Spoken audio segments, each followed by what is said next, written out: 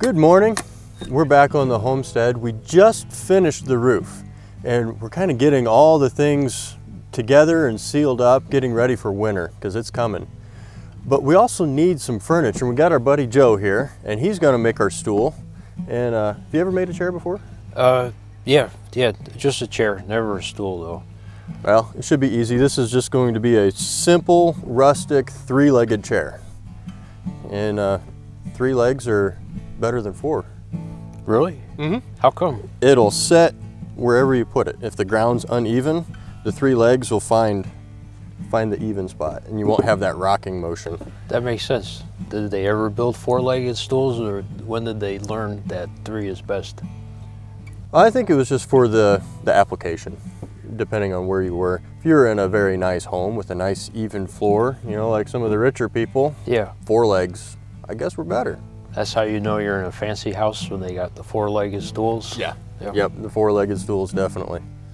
So here's our process today, Joe. We have our oak seat blank. So this is just a square piece of wood. And we've got to bore holes in it. Sure. So we need the 3 holes, and we'll use our dividers to kind of get the holes lined up. So we catch that there, and catch that close to the edge there, and that divides it in half. So we'll find our center mark. That's great. No need for a tape measure or anything. No.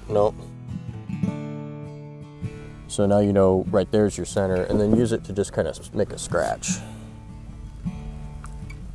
Cool. Sorry, I'm slow. I never used one of these before. Oh no, that's okay. Oh yeah, you got your center there. Okay. So this is the auger that we're going to use, and when we go in, it's going to go at an angle.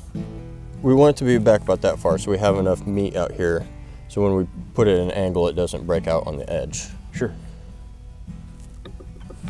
So what you want to do is take the dividers now, and then you make your scratch back and forth this way.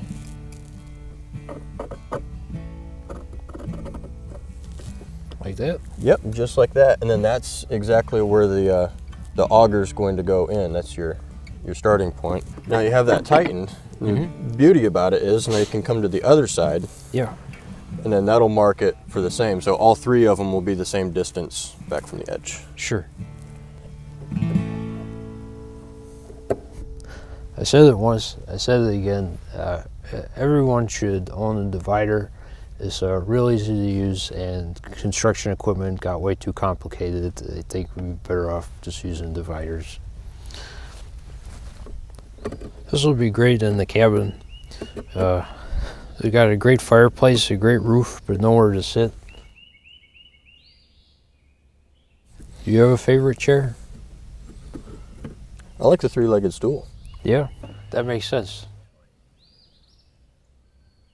I'm not very fast at this. Say you or somebody who really knows what they're doing, how long would it take them to build a stool like this? About 45 minutes. Wow, that's great. That's really fast. Here comes the oak. Well, we have our piece of oak already scratched out. Joe did a great job doing that. Now we're ready to bore some holes. Yeah, this is the draw horse we've got it on. And you built this yourself? Well, us here at the homestead, we did it as a team. Nice. Yeah, you could have taken full credit and I wouldn't have known. That was nice of you. They would have known. Busted. Sorry, I think this might take a little longer than 45 minutes. I like this casual approach to stool making. We don't need no Chippendale chairs. That's too fancy if you ask me. If you've got scrolls on your chair, you got too much money. Yeah, that rustic stuff's, you know, in style for some people. I think so. I read a book about chairs this year. I think it was called Now I Sit Me Down, and it was he thinks that it was like this era was like the height of chair making, but I think he was thinking of all the fancy chair makers in Europe. But at the same time, this seems like Most people were sitting on stuff like this. In the 18th century, this part of the country, a lot of the furniture is very simple, rustic.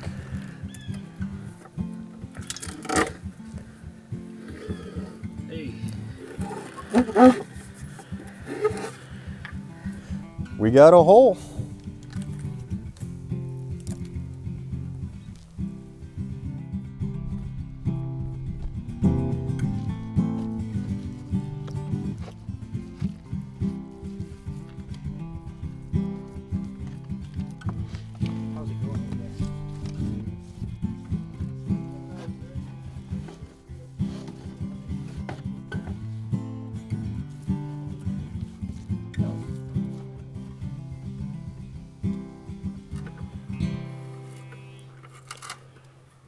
Brandon's going to show me how to do it properly.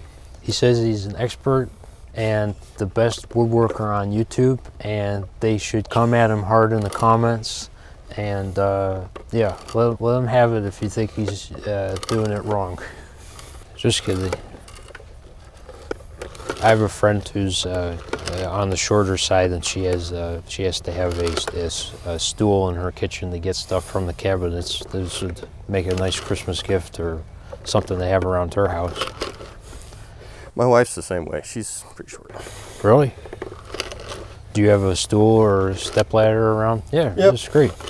This would be perfect. So if you have a short wife during this time period, you could make her a stool like this and solve a lot of problems.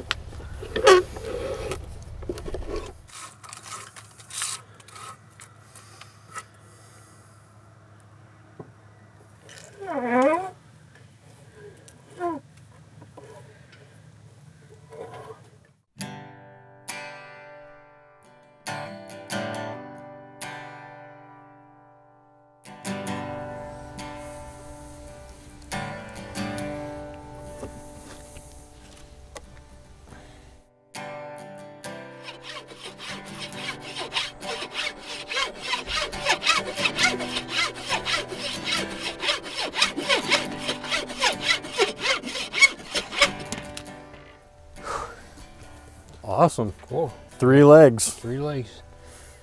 All right, we got our legs cut to length. Now we just use the draw horse and the draw knife, and we'll get them rounded up.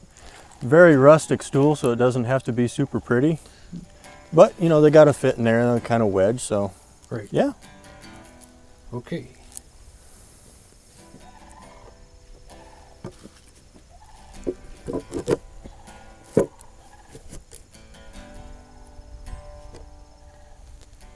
Is a draw shave?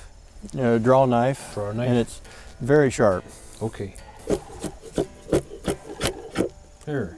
Perfect, perfect. Cool. That is the process. Just little by little, just rounding it off, and we'll get it, you know, fairly round, and we'll start testing it because we don't want it to be too tight. So when we hammer them in, we want them to wedge, but not so much that it'll split the board.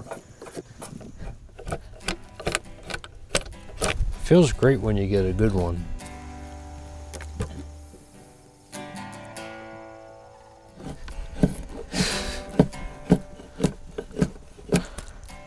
What's your favorite wood to work with?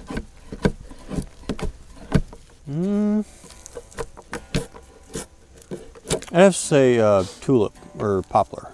Really? How come? It's because it's a hardwood, like it's technically a hardwood, yeah, but it's on the softer end of it, and the grain is usually pretty straight and consistent. So it takes working pretty easy. That's nice.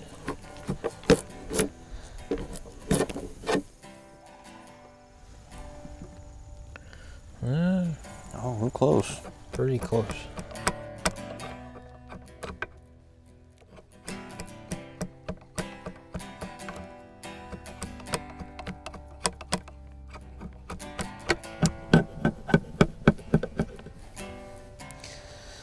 I got a good feeling about this one.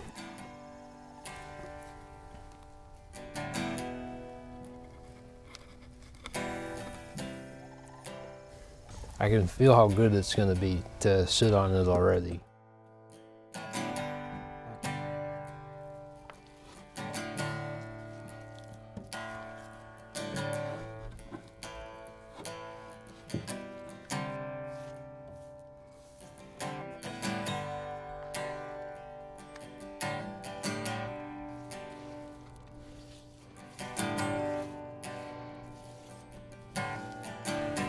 Well, the hard part's done. Those legs are finally done. Right, thank goodness. Yeah, that's a tough one. So the next thing is just cleaning up these sharp edges. And for that, we're going to use a coffin plane. I guess because it looks like a coffin? Yep. And it'll just take off a little bit. And we'll just go on the edges and following the grains, kind of clean it up a little bit.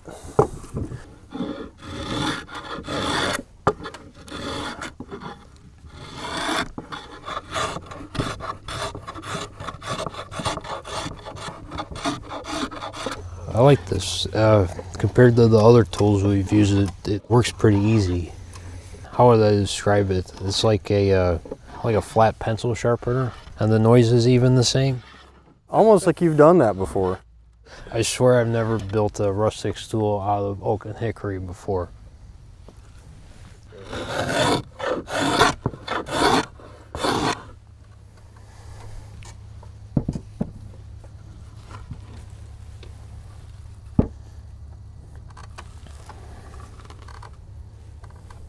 I like it. Thanks.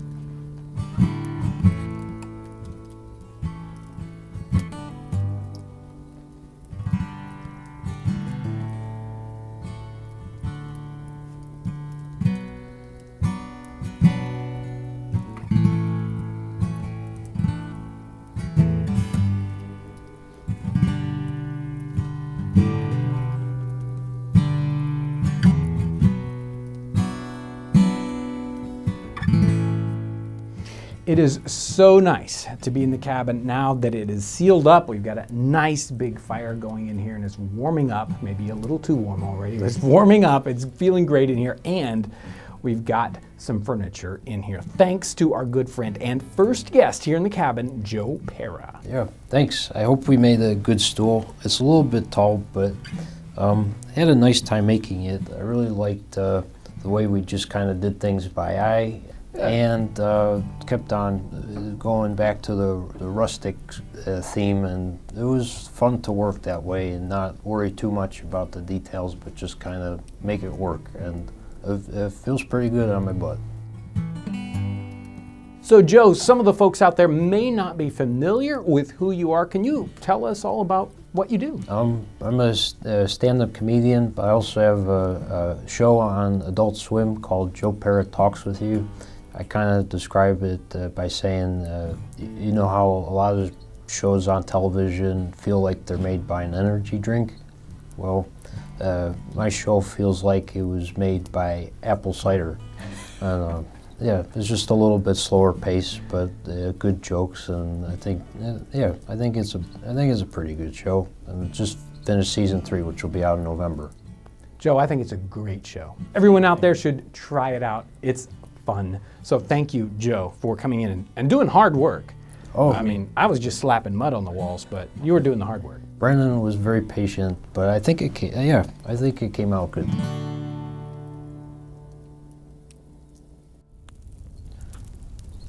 Hello, my name is Joe Pera. I'm here with John, who made a deal with me, which said that if I read a chapter from one of his favorite books, he would make hot cocoa and toast over the open fire. It's a pretty good deal to me. So I haven't read this before, but it's chapter 17.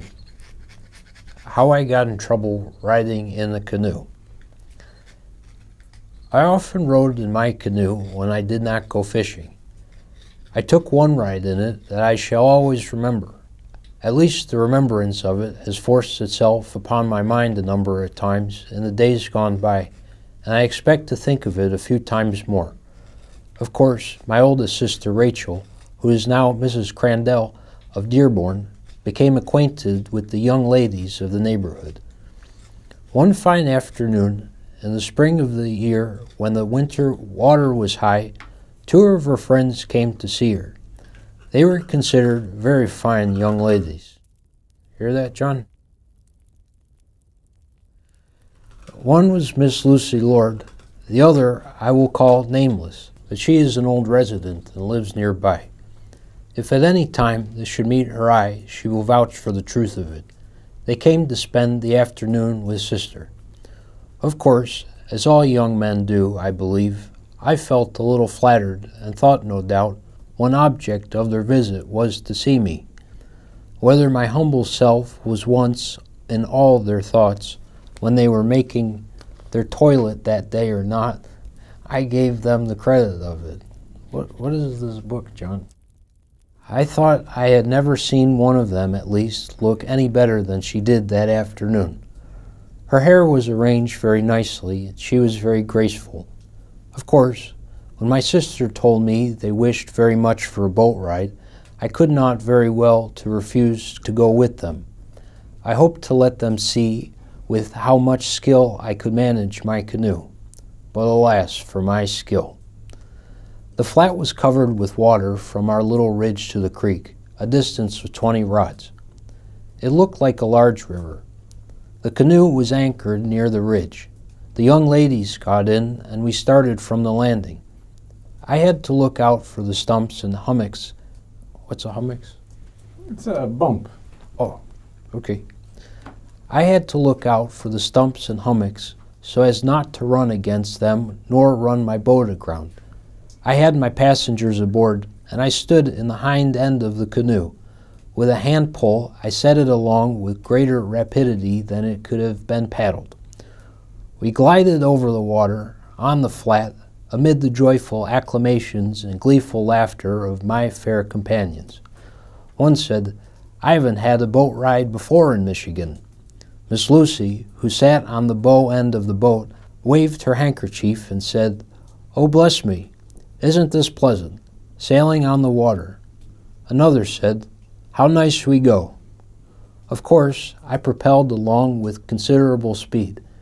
I thought I had one of the nicest, prettiest, and most intelligent load of passengers that had ever been in my canoe or on that water, and I would give them a nice ride. At least we got round as far as the creek. There the water ran more swiftly than it did on the flat. I told the young ladies I thought we had better not try to navigate that, but they all said, "Let us ride up the creek." Uh-oh. I thought I was master of the situation and could manage the canoe. I did not want to tell them that I was afraid, for fear they would say I was faint-hearted. I thought that would be very much against me, and as I had such a brave crew, I made up my mind to go up the strong current. I turned the bow of the boat up against the current as much as I could with one hold, but could not get it straight against the current. It shot against its length or more, and then I moved my hand pole to get a new hold. Now we were over the creek, and the water being 4 or 5 feet deep, it was impossible for me to get my pole down to the bottom again in time to save us. While I was trying to do that, the current being stronger than I supposed, turned the boat sideways. I saw that we were gone for it. The girls sprang to one side of the boat, and down we went, at one plunge, all together, into the water. My craft was foundered, filled with water, and went down, stream at least. Miss Lucy Lord was the heroine of the occasion. Luckily, she saved herself by jumping, though she got very wet.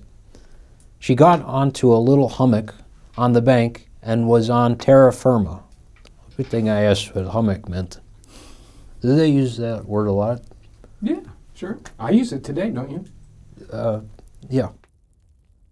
I exerted myself to save the rest of the crew. The nameless girl's head came in sight about the same time my own did. "Halloo," she said, Lord, have mercy. Lord, help. Miss Lucy held out her hand and said, come here and Lord will help you. I helped her and my sister to the bank as quickly as possible. I had to be very lively in securing the white pocket handkerchief that had been our flag while sailing.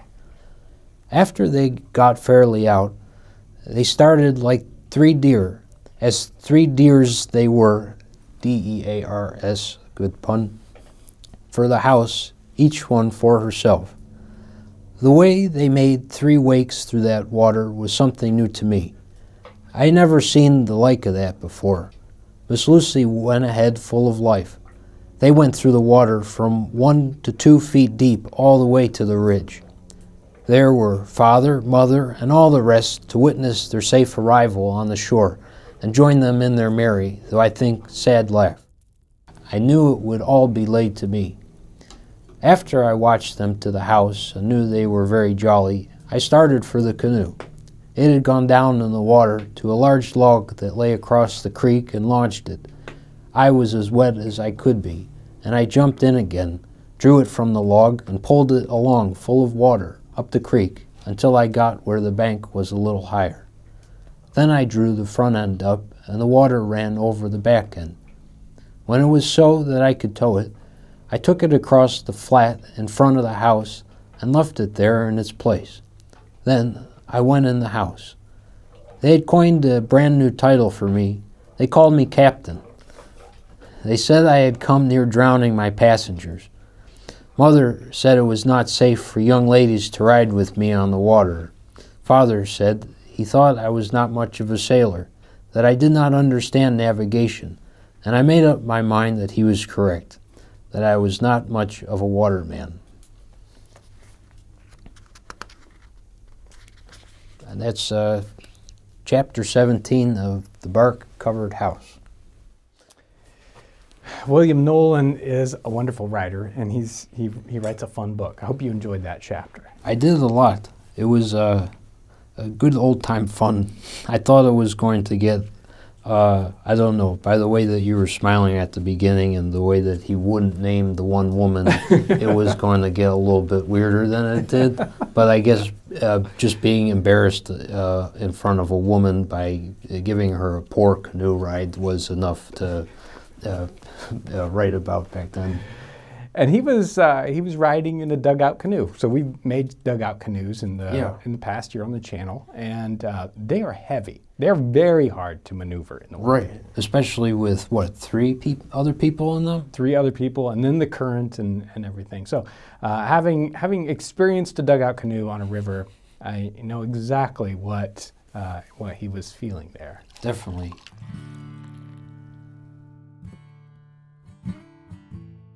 Well, here, Joe. Thanks for reading. There's your hot chocolate. Of course. Hope you enjoy that. Yeah, I'm sure I will. And here we go. You know, I think the best way to deal with toast and hot chocolate is to dip it. I've never seen that before. Oh, yeah.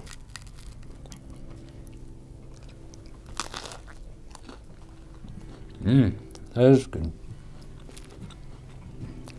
I always think one of the most underrated foods is bread and butter. Bread and butter, and if you ask me, you put cheese on it. Oh, yeah. The first thing we cooked in the cabin was toasted cheese, which is, you know, kind of cheese on toast, and it's so very, very good. You really can't beat the combo.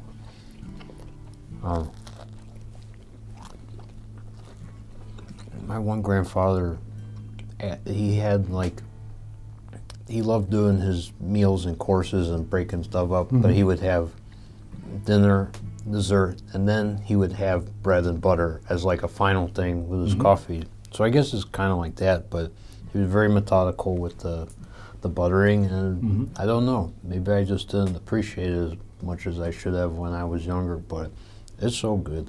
The simple things. Welcome to 18th Century Cooking. I'm your host, John Townsend. Today we've got a special guest in the kitchen, Joe Pera. Welcome, Joe. Oh. And we're going to be cooking a thatched house pie. This is going to be fun. Thank you for joining us today as we savor the flavors and the aromas of the 18th century.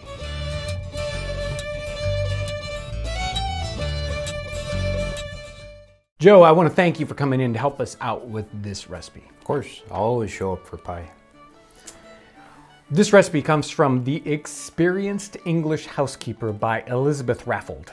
It's 1769. Could you read us this recipe, Joe? Of course. A thatched house pie. Take an earthen dish that is pretty deep, rub the inside with 2 ounces of butter, then spread over it 2 ounces of vermicelli. Make a good puff paste and roll it pretty thick, and lay it on the dish. Take 3 or 4 pigeons, season them very well with pepper and salt, and put a good lump of butter in them, and lay them in the dish with the breast down, and put a thick lid over them, and bake it in a moderate oven.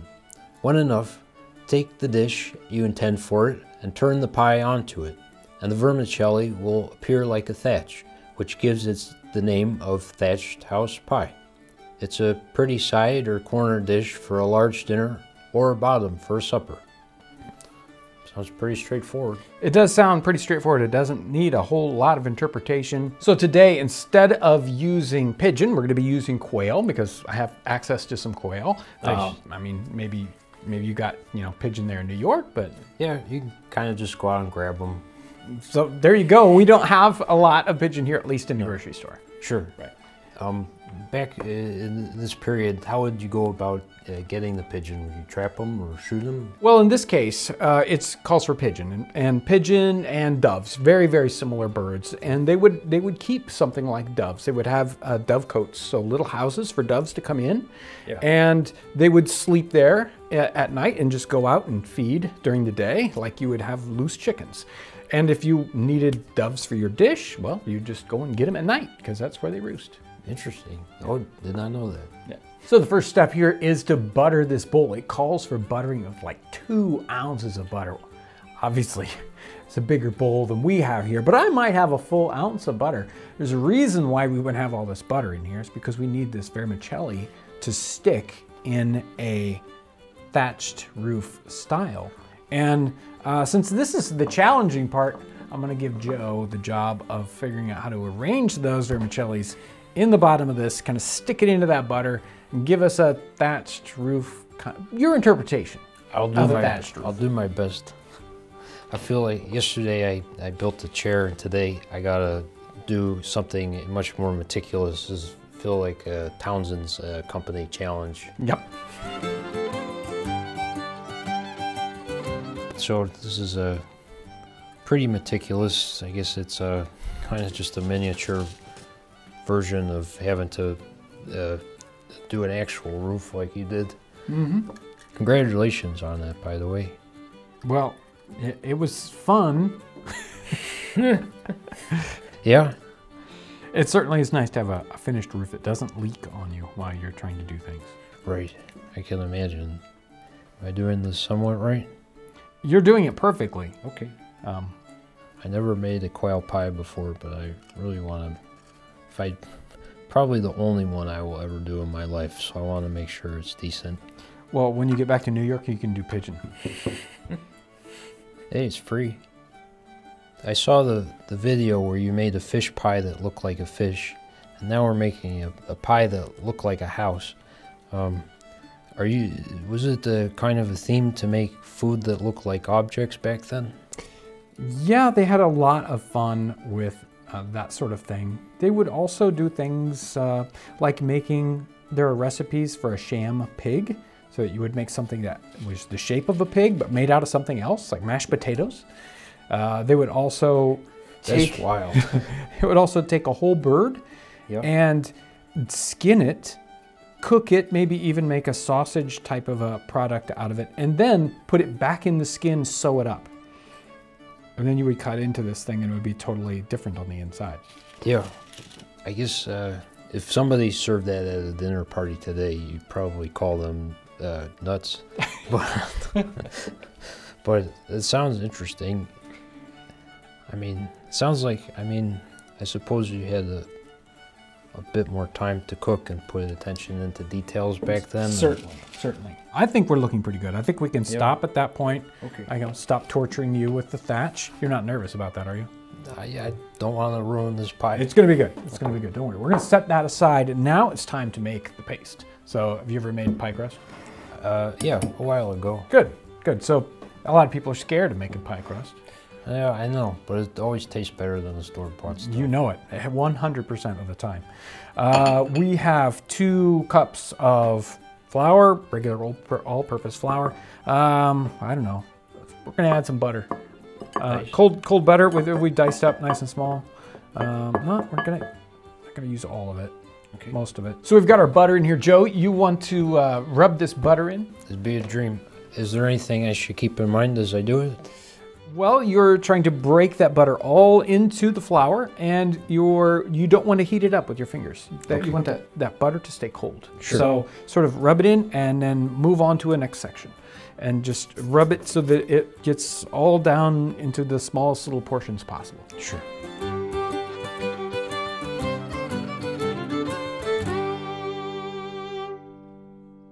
Okay, let's take a look. Looks perfect. Good job, Joe.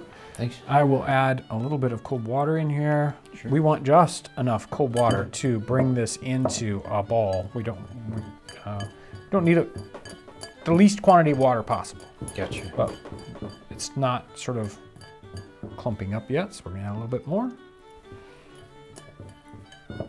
Now we can start to see, it just sort of starts to want to turn into a paste for us. We still have a little bit of stuff in the bottom. It's starting to smell good though, all that butter. Yeah, it does. And back in the 18th century, they always made sure to wash their hands after using the bathroom before cooking, right? Every single time. That's good. You didn't have to worry about that. So let's get this out on the table. Let me just, it's definitely gonna hold together for us. You take that for a second. Let me spread some flour here on our work surface. Oh, there's a little bit of water. That's not going to help us out any. And yeah, turn that out on there. There it is. Oh gosh, look at that. No, it's perfect. We'll just bring that together.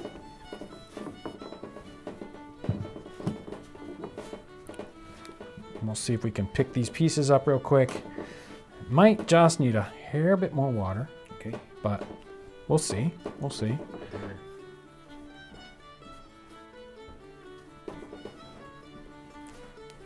Dribble a little bit there in the middle.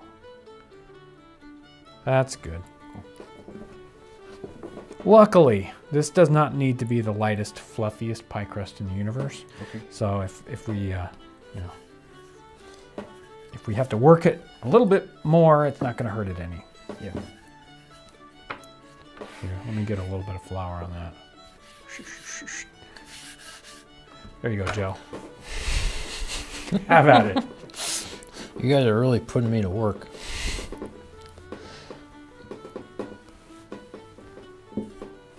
It's kind of interesting to me that this just kind of got 2 things that you don't see quite as often anymore in like current American cooking, and one is like a savory pies, and the other thing is again the small birds and quails. Yeah, I just wondered why those things didn't make the test of time. I guess the birds make sense. You were saying earlier that you just get so much extra meat off of a chicken that it's not worth eating, I don't know, a dozen quails for the same amount of meat. But why do you think about the pies? I think the classic answer here is that we still have plenty of savory pies. We just don't call them pies. We call them casseroles. We don't put a crust in them anymore, or maybe we just put dumplings on the top of them, or to get that sort of pie, texture in there if we want, like the crust. Yeah. But nobody wants to take the time to make crust anymore, right? It's worth it. Yeah. It's worth it. So this is very good. We need to get this into our pie dish, and this is a deep dish. It's gonna fight us a little bit, but that's all right. Pretty deep, what the recipe said. That's right, right. Pretty deep. So let me just cut this into a bit of a circle here so that we don't have to fight it. There we go. Got that. And There you go. And we're going to quarter this so that it lays in properly. So we can get the center in without disturbing it. That's really clever. So, my wife told me how to do it. So here we go. We're gonna lay the center in like that. We're gonna open up our quarters, and then, again, not disturbing all that wonderful vermicelli that you put in earlier. I worked so hard on that. That's vermicelli. right. We don't want to mess it up. So then we get this, and it's thick, right? She calls for a nice thick crust. That's good. That'll bring a lot of wonderful texture and flavor, and it has to seal this up. We don't want to lose the moisture of our birds. So let's get this all smushed in here. And I'm pressing this in so that the vermicelli is in the paste itself, so that it gives us the right look and doesn't just fall off. Because we're going to turn this over, and we don't want our thatch to just drop off. No. Same as the regular roof.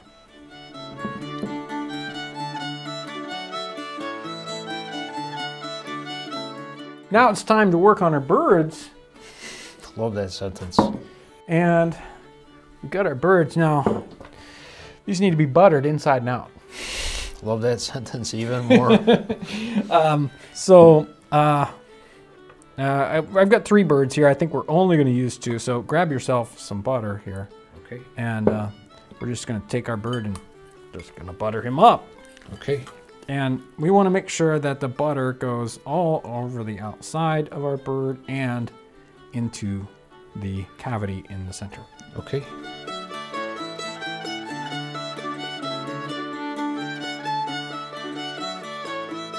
Now we need plenty of salt and pepper. Okay. And that's the nice thing about the the butter in here is that we've got, oh boy, that's a lot. But we want to get that everywhere. Sure. Okay, used a lot of pepper. I like pepper. You can't go wrong. No. Pepper. Would you, okay, ask you, in terms of seasoning, would you prefer classic salt and pepper or nutmeg?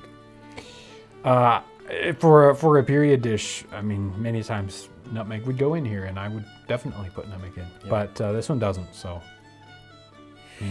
maybe if they weren't looking, we could add some, you know. They won't know. They don't have to know. Exactly.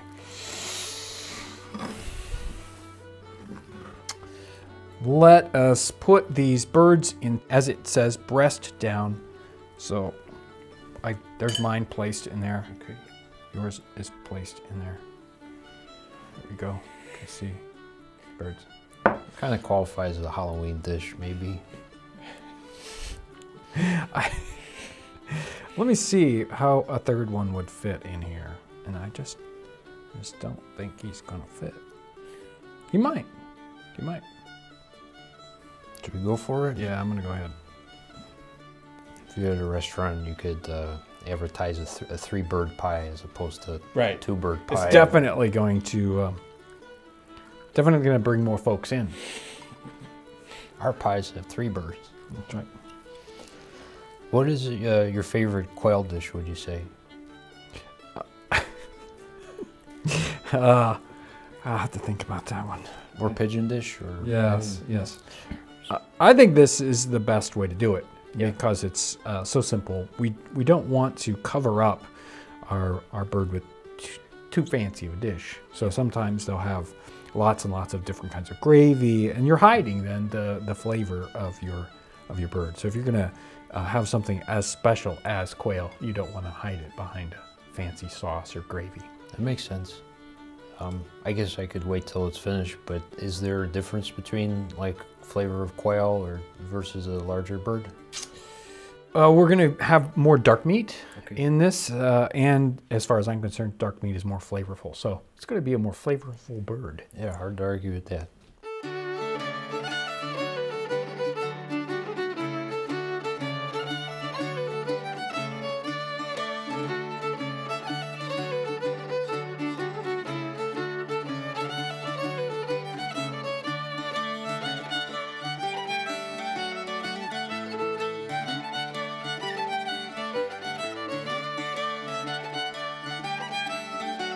do you think, Joe?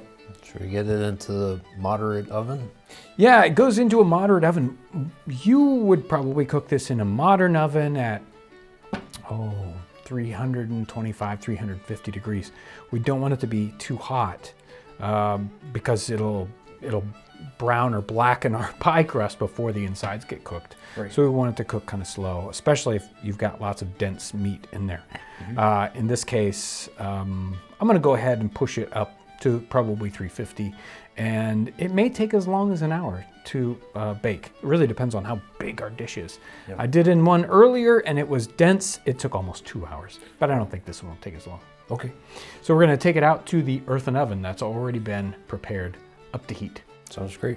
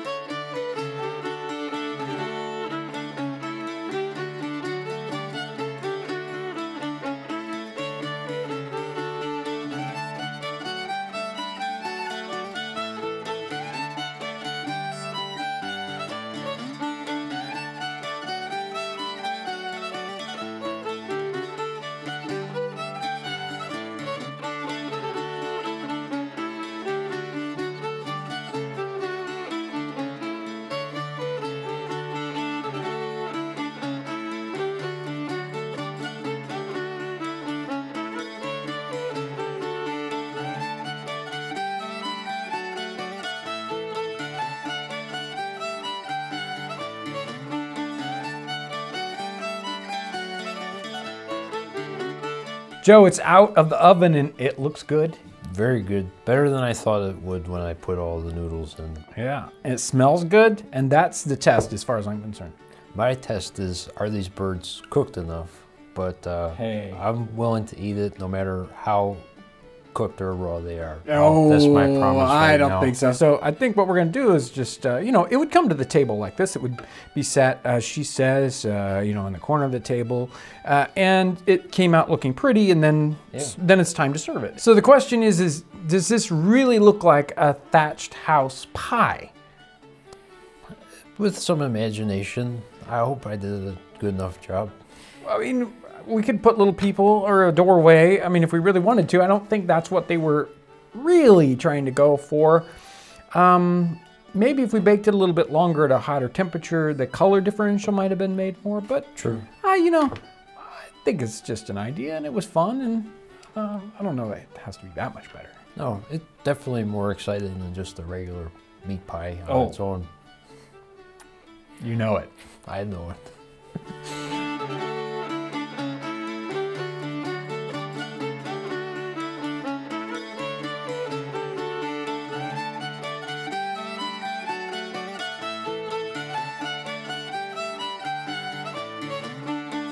Let me put this one on your plate. Okay. I think this is the one you prepared. There you go. At least Enjoy. it's a miniature bird for sure. There he is. Wow. That smells really nice. Yeah. It almost, maybe, what do you think? It almost smells a little bit more like turkey than chicken to me. It might have, again, a lot more sort of dark meat to it, and Yeah. maybe a little more gamey. Okay. I think I'm going to take a drumstick. That sounds good.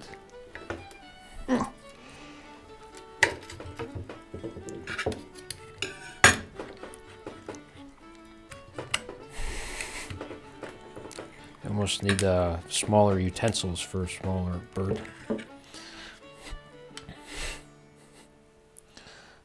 Cheers.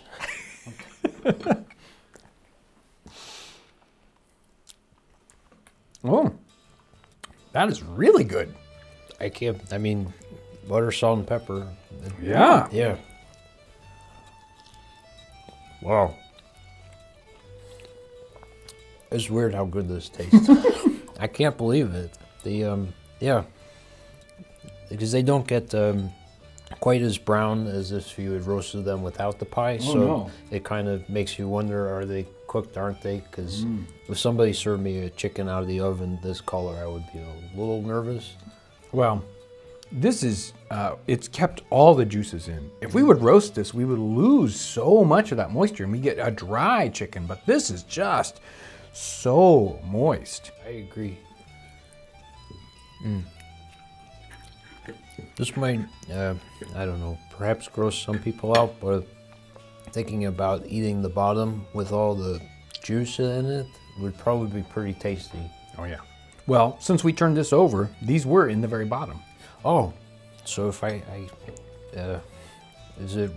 should we split the roof in half and have a taste? Yes, definitely.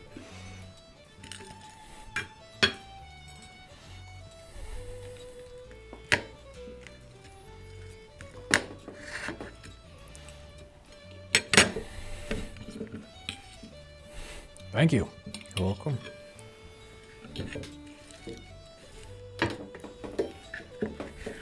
Let's find out how that crust worked out.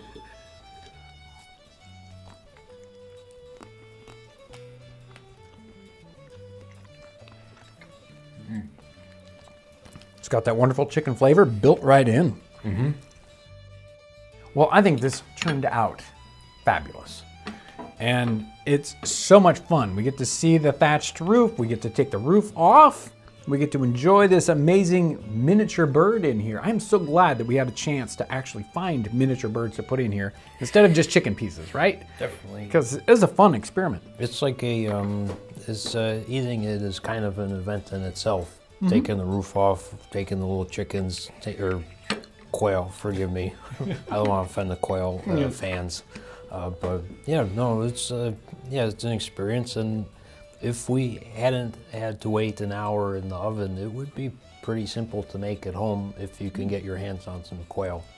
Right, and you know, a Cornish game hen would even fill up, you know, just one in the dish. It might be a little different, but it would be fun nonetheless. Definitely. A great dish that is easy to do, right? I mean, make a little paste. You could even buy your pie crust if you really wanted to, but it's just so much fun to make your own. And a little bit of salt and pepper butter and a bird, and off you go. You've got this wonderful, fun dish that everyone can enjoy. So, yeah, Joe, thank you for coming in. It was such a pleasure and like a real dream to help you cook. Yeah, so thank you for including me.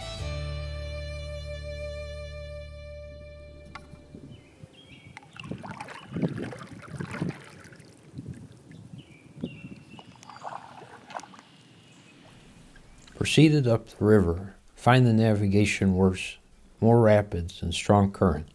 Surrounded 30 buffaloes as they were crossing the river, shot 2 young heifers, and caught 2 calves alive, whose ears we marked and turned them out again.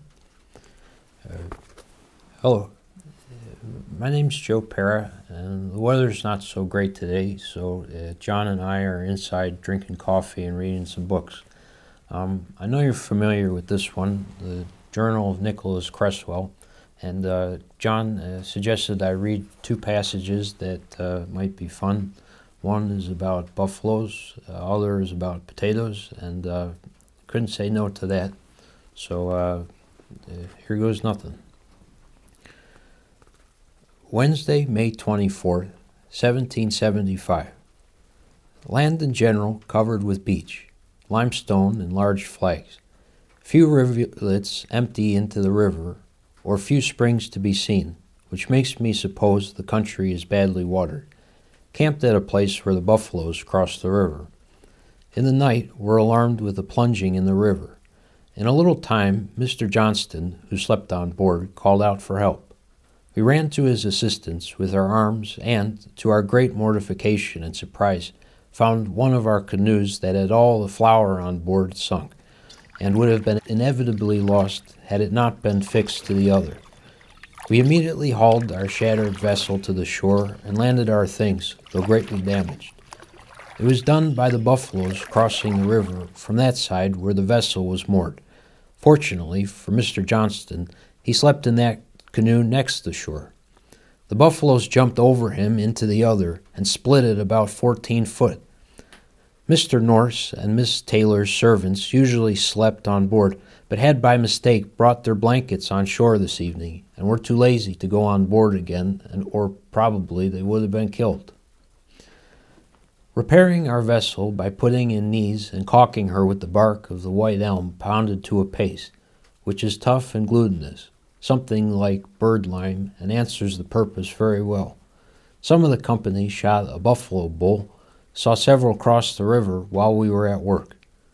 2 canoes full of men passed us going down the river, going to Fort Pitt. Am convinced Rice ought go with me, find he is a great coward.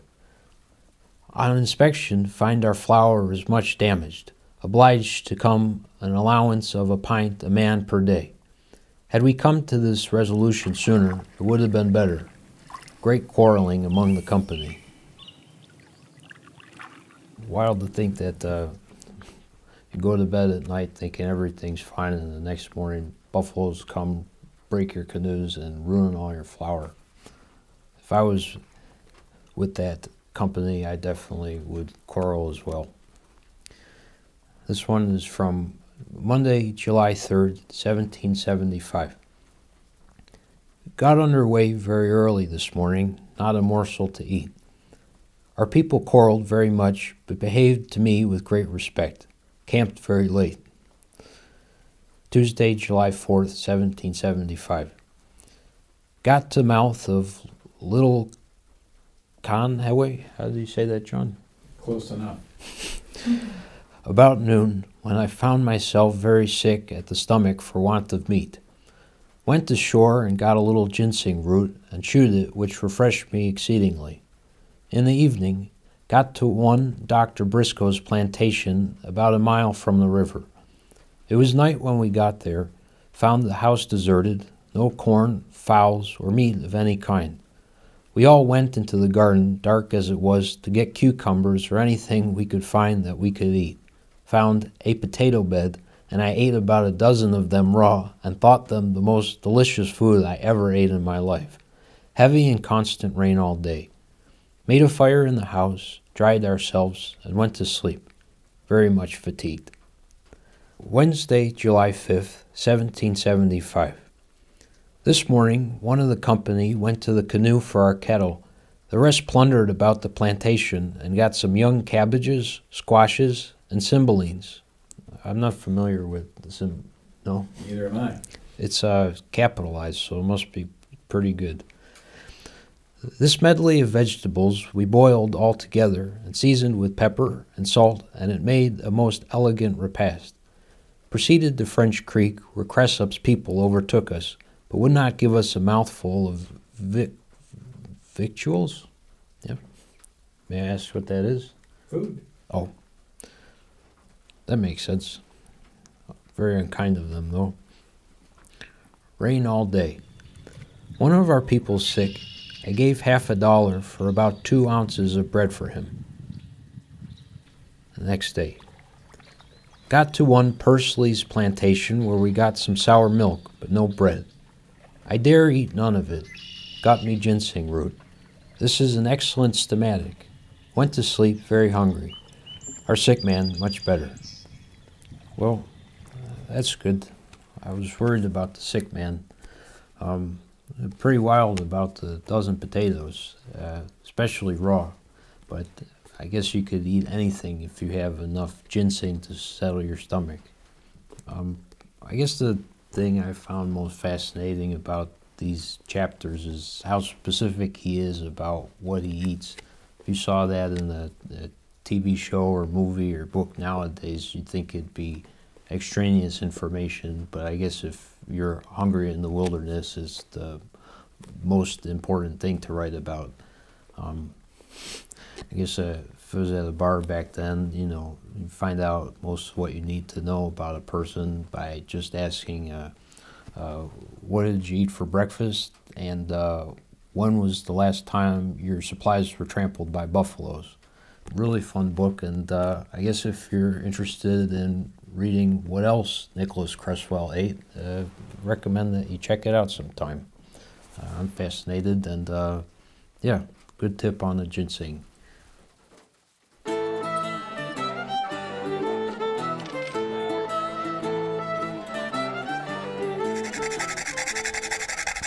Welcome to the Nutmeg Tavern. This is a very special episode. We're not live, but I do have a special guest here in the Nutmeg Tavern, Joe Pera. Hey, thanks for having me to your party, John. We have this wonderful punch that Ryan has made up. We are going to put a little nutmeg in our punch. And here, Joe, you want to put your own. That way you get to decide how much nutmeg you want. Thank you. Because nutmeg is part of the recipe. That looks good. And this is incredible punch. Ryan made this punch up earlier. We have a recipe for punch right here. I don't know, Joe, you want to read the recipe for punch? Of course. It's called a remarkable bowl of punch. On the 25th of October, 1694, a bowl of punch was made at the Right Honorable Edward Ruffles' house when he was Captain General and Commander-in-Chief of His Majesty's forces in the Mediterranean Sea. It was made in a garden in the middle of 4 walks, all covered overhead with orange and lemon trees. And in every walk was a table, the whole length of it, covered with cold collations and, how would you? Etc. Oh, it's a ampersand C period, etc. Cool. In the said fountains were the following ingredients, viz. 4 hogsheads of brandy, 8 hogsheads of water, 25,000 lemons, 20 gallons of lime juice, 1,300 weight of fine white Lisbon sugar, 5 pounds of grated nutmeg, 300 toasted biscuits, and a pipe of dry mountain malaga. Over the fountain was a large canopy built to keep off the rain, and there was built on purpose a little boat, wherein was a boy belonging to the fleet, who rowed round the fountain and filled the cups to the company. And, in all probability, more than 6,000 men drank thereof. Wow. Well, that's a lot of booze. Yes, it is.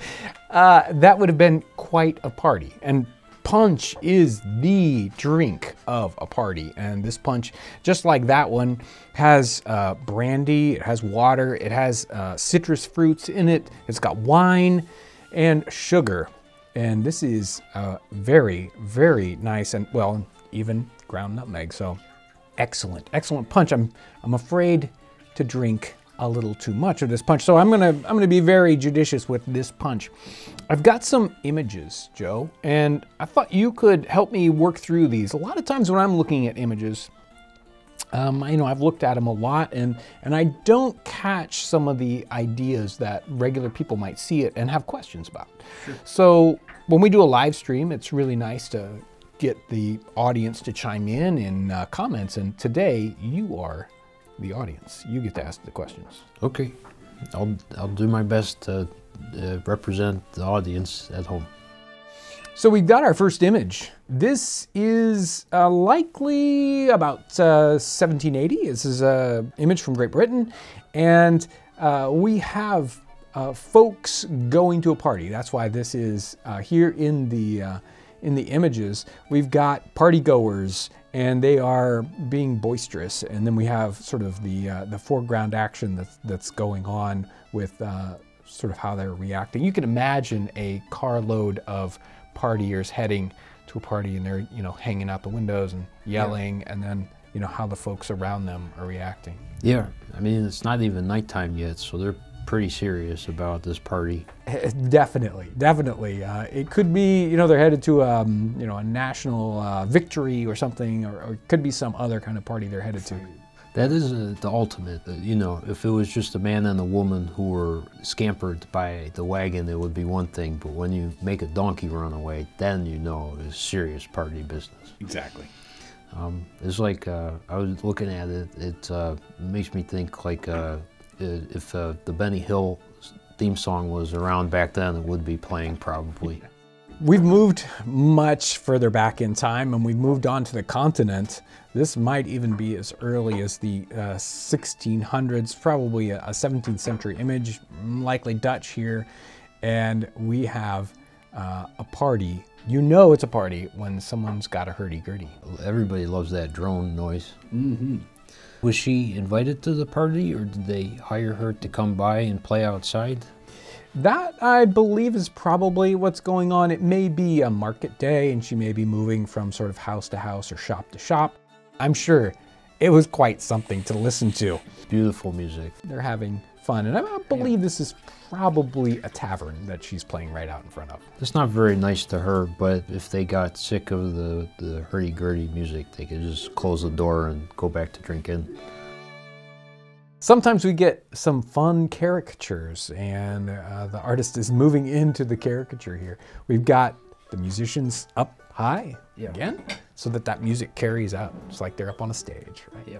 And I can't imagine this one, fiddle and whatever sort of trumpet horn thing that poor gentleman is playing. It must have been a lively tune. Yeah. Do you think that the artist liked the people he was portraying here, because the heads are all shaped kind of like eggs? Yeah. No, I would say he's probably playing up to a certain, making fun of a certain class. This one is a festive play. We have the flying man with the horn, and classic character type. Basically in every show these days, right? Yep. And then we have the woman with the very long nose.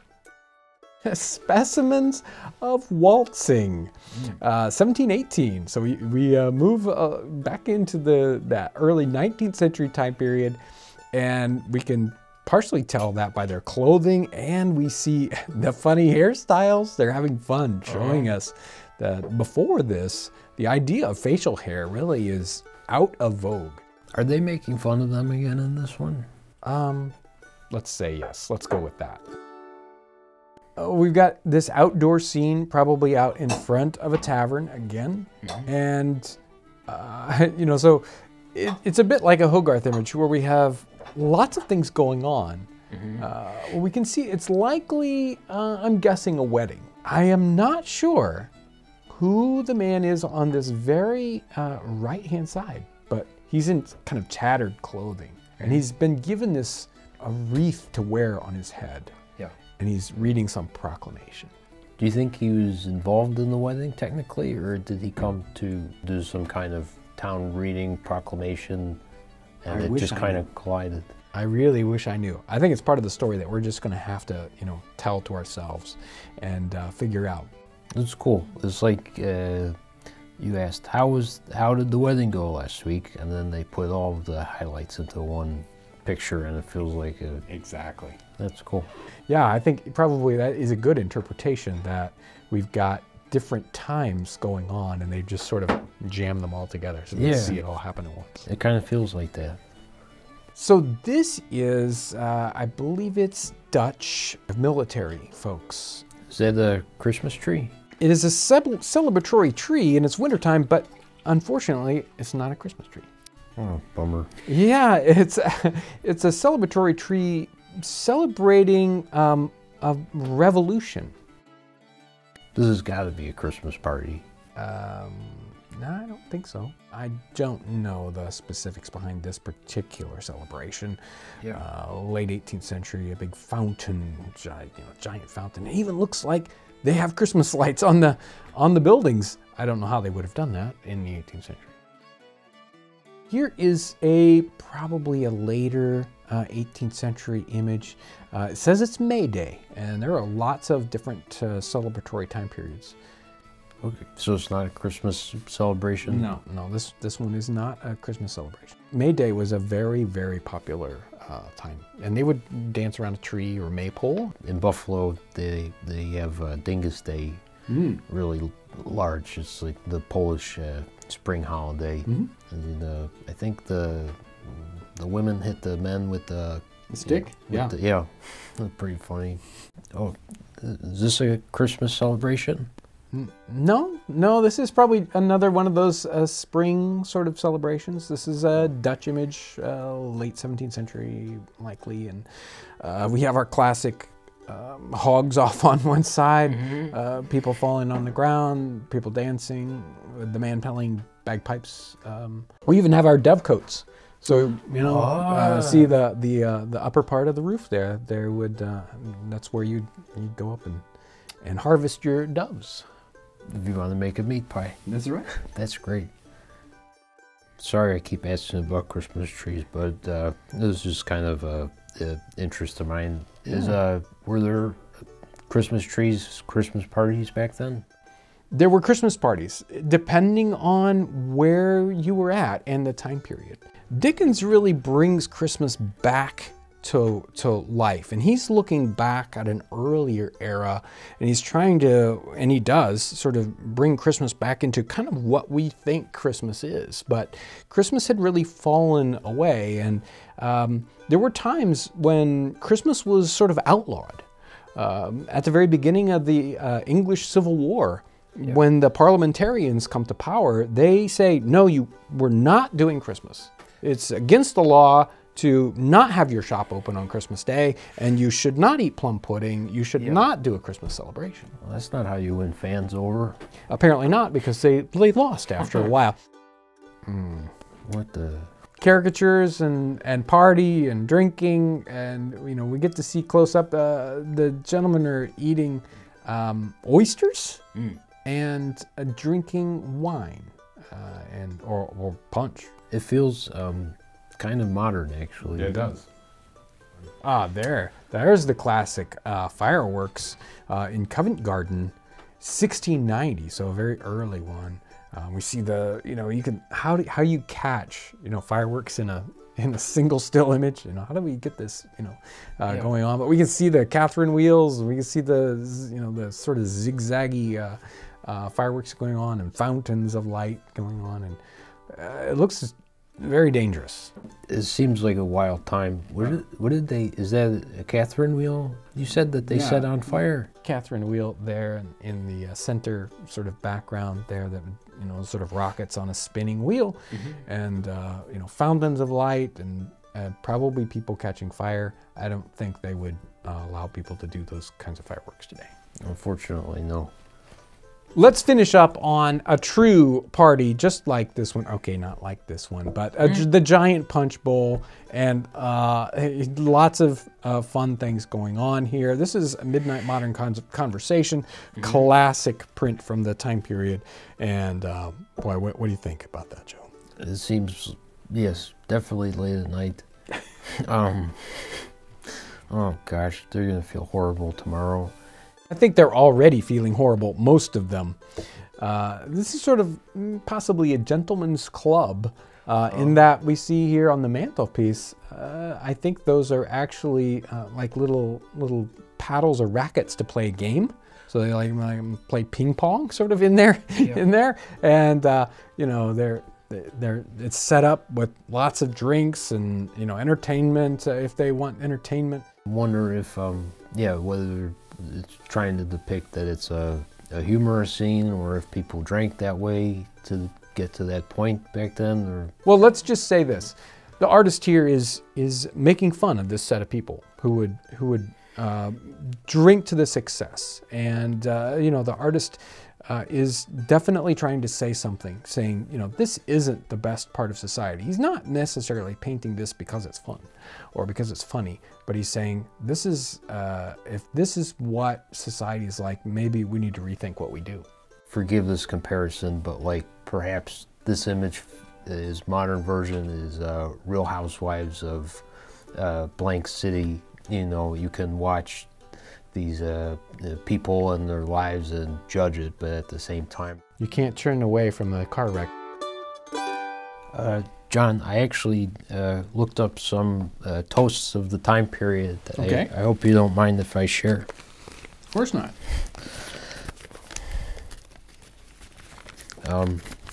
So I guess at the beginning you say, pray, raise your glass. And then this one is from 1772. To the health and good fortune of those friends and company tonight, may they never run out of their favorite condiment, mushroom ketchup. Mushroom ketchup. Mm. I got another one from 1778. Perpetual union to the colonies, a long and happy peace, full of mushroom ketchup. Mushroom ketchup. These are all real, by the way. You must have really liked that mushroom ketchup. And then this is a 1781. May you be in heaven a full half hour before the devil knows you've taken his mushroom ketchup. Mushroom ketchup. Sorry, I didn't actually find these in the book.